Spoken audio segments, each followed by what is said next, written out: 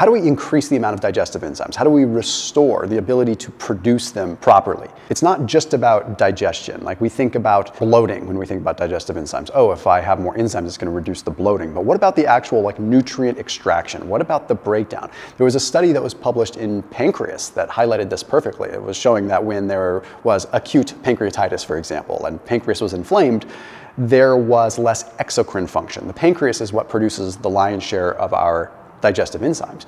And they found that when the pancreas was inflamed, there was less overall enzymes, but there also ended up being less vitamin D absorption, less vitamin A absorption, and less vitamin E absorption, the fat-soluble vitamins. So the important thing to know is that, yeah, you might get bloated if you don't have digestive enzymes working well, but worse, you might end up with serious deficiencies in vitamins and minerals, right? So we have to pay attention to that. So we're going to break it all down on how you can restore that function based upon pancreatic health. So let's jump right into it.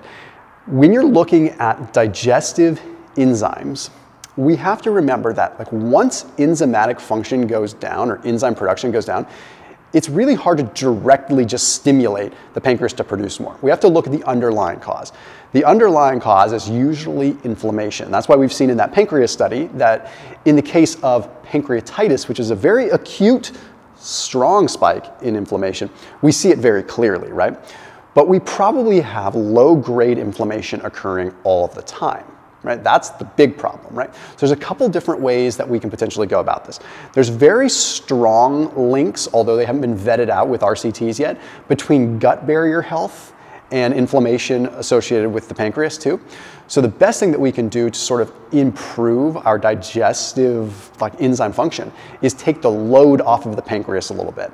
And then we go a kind of wraparound way, which is actually a little bit intuitive. So things like bone broth, things like collagen, things like glutamine, these can be very powerful when it comes to restoring gut barrier integrity. So the gut barrier integrity, that's like the tight junctions. And if they start to become disrupted and broken, then what happens is we have a pretty significant amount of inflammation that can occur, okay? Because you have different compounds, pathogenic compounds, gram-negative bacteria, lipopolysaccharides that can bleed through, get through those bigger chunks that should be tight, and that causes systemic inflammation. But anything that is going to be localized to the area and involved in metabolism is going to be much more subject to inflammation. Okay, obviously we have liver inflammation, we have pancreatic inflammation. So that's step number one. We need to kind of reduce that the best that we can. The other thing that we can do, and this is kind of an interesting thing, and there's not a lot of strong evidence with it, but the primary treatment for exocrine pancreatic insufficiency, when you're not producing enough digestive enzymes, is actually consuming digestive enzymes. So digestive enzymes occasionally can take some of the load off of the pancreas. Now we're going to talk about the metabolic side, the glucose, the beta cell side, because that's a really, really important piece. But I just don't want to deter people from occasionally using digestive enzymes. There's this common misconception that if you occasionally use a digestive enzyme, that you're going to disrupt the natural production of them. I have not seen any research that points one direction or the other. It would make sense that if you used them all the time, it would be problematic. But I do think that when you are consuming larger boluses of certain things, like protein or a larger bolus of carbohydrates, it may not hurt to take some of the load off, because the downstream impact that you could have and not absorbing the actual nutrients could be even more problematic than just like trying to gut through it all together. I put a link down below for a protein powder that I use from SunWarrior that is really cool because it has digestive enzymes in it already. So that's like a perfect example where you're going to have a protein powder that has the enzymes added to it. So you're not having to like take another pill. You're not doing it with all your meals. You're like, okay, I'm having a lot of protein and fiber, things that might be hard to digest. It would make sense to have some digestive enzymes with it. So it's dosed properly. So that is called SunWarrior's Active Line. That is a 20% off discount link. I use whey protein and I use plant-based protein. I cycle through both of them. This is my preferred plant-based protein by far. It's also amazing tasting and by far satiates me much more than whey protein. Whey protein is slightly more anabolic for building muscle, but plant-based proteins for me, they are what I use when I need to curb appetite. So for appetite suppression and for overall just good still quality nutrition, I like SunWarrior's Active Line. So that link down below, again, 20% off in the top line of the description underneath there. Highly, highly recommend it. Also gets you 20% off anything else. They have magnesium, they have all kinds of other stuff. Now the other piece of the equation is we have two different elements of pancreatic function, right? Really three.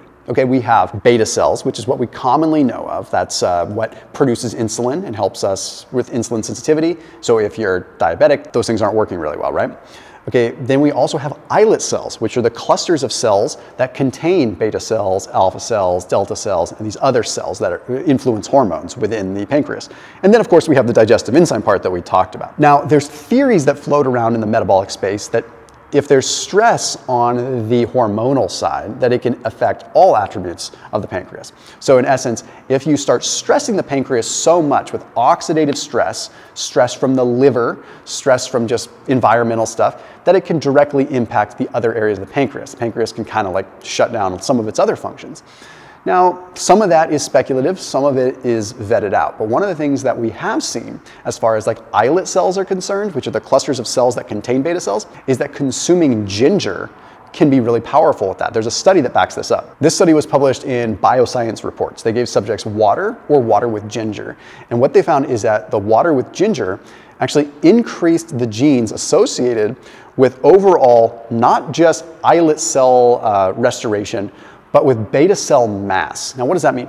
It means it was actually increasing the mass of the beta cell, increasing the ability for it to produce insulin. Not only does this take a load off the pancreas, but also helps with our glucose. It also helps with our overall metabolism so that they're not stressed out trying to produce enough insulin. So a whole metabolic tie-in here. Now, from the digestive enzyme component, if the stress is off the pancreas, then maybe the pancreas can start to produce more of its digestive enzymes. So there's a couple other takeaways we want to talk about here, and it all kind of circumnavigates this whole pancreatic oxidative stress load. N-Acetylcysteine can take some of the stress off the liver, which can take some of the stress off the pancreas. There was a study published in Scientific Reports that looked at this. It's pretty cool. They found that NAC, compared to placebo, reduced ALT, AST, and ALP liver enzymes significantly compared to control, which tells us that we're having some impact on liver detoxification pathways with glutathione. When the liver is less inflamed and less stressed, there's a strong link and argument to be made that the pancreas will have a little bit more of an easy time functioning. Because remember, the liver receives the signal from glucose, and it passes that signal on to the pancreas. So if the liver is less stressed, then signaling pathways are all working better. Another thing that you can do is you can add magnesium in.